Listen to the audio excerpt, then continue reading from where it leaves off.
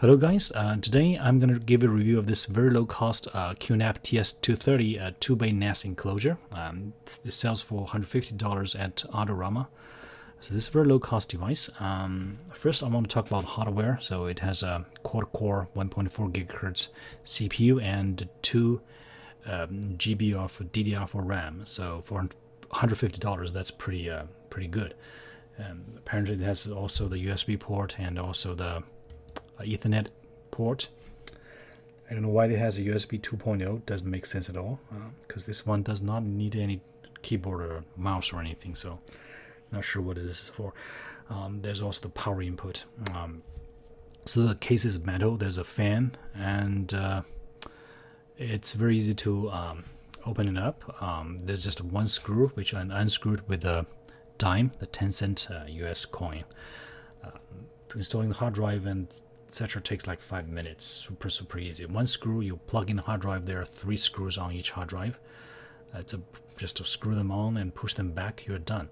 By the way, this black thing, the rack, hard drive rack, looks like metal, but they're plastic. But for $150 I have no complaints, and also the modern plastics are pretty good, high quality. And once you install the hard drive, you put the case back on and screw it back and plug in the power and connect the Ethernet cable here. You turn on the power, you're all set on the hardware part. The software is also fairly easy to handle. It's very easy to use. Of course, I assume that you know a thing or two about this kind of like what is RAID 1 and stuff. Otherwise, during the setup, if you don't understand the technical terms, you will be confused.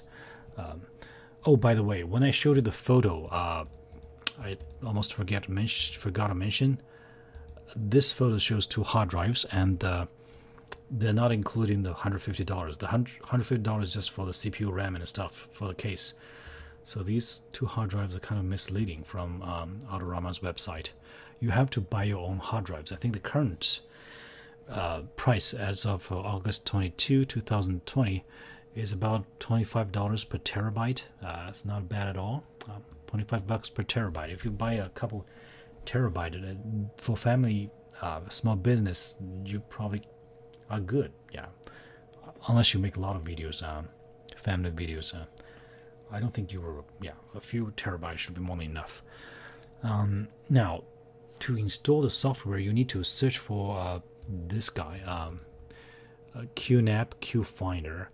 Depending on your operating system, you have Windows installation, Mac installation, Ubuntu, and also Chrome.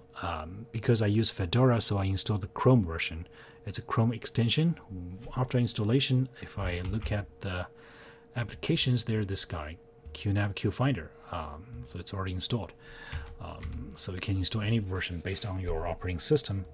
So once you launch the QFinder, you will be able to search for the devices, and you will find your device on your home network. Then you need to spend a little bit of time on initialization, depending on hard drive size.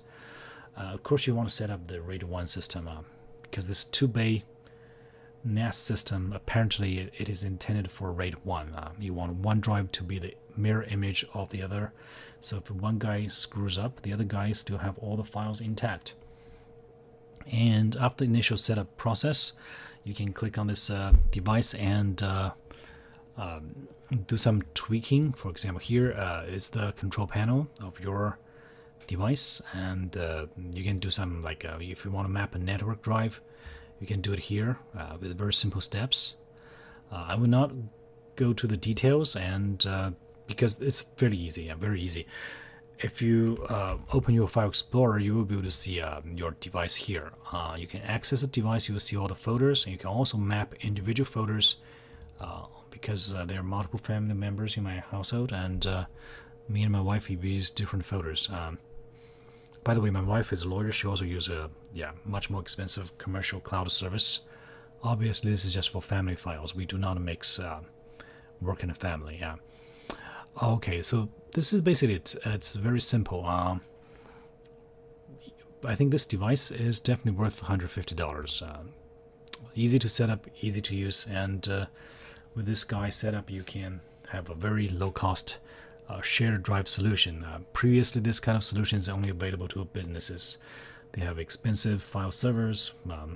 The software proprietary, you have to pay to serve the hard drives. You have to pay to access the hard drives. Now everything's free, software is free. The hardware is like $150. You throw in a couple $100, you get a terabytes of storage. So this is a pretty good solution.